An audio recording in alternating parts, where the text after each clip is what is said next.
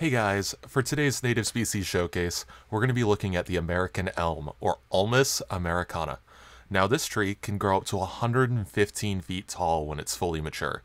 It appears on most of the eastern half of North America, mainly in the United States and stretching slightly into Canada. It's a very cold resistant tree, being able to tolerate temperatures as low as negative 40 Fahrenheit. These trees, however, are not as common as they used to be. Much like the American chestnut, it was hit by massive blights, this one mainly by Dutch elm disease and invasive elm beetles. Now, there is still some elm trees left, and they are starting to make a comeback as they had a very wide seeding range, meaning that they kind of spread out further than the effects of the Dutch elm disease. But even then, only 1 in 100,000 American elm trees are actually tolerant to Dutch elm disease. So it is very much an ongoing effort to try and keep them safe and restore them to their environment.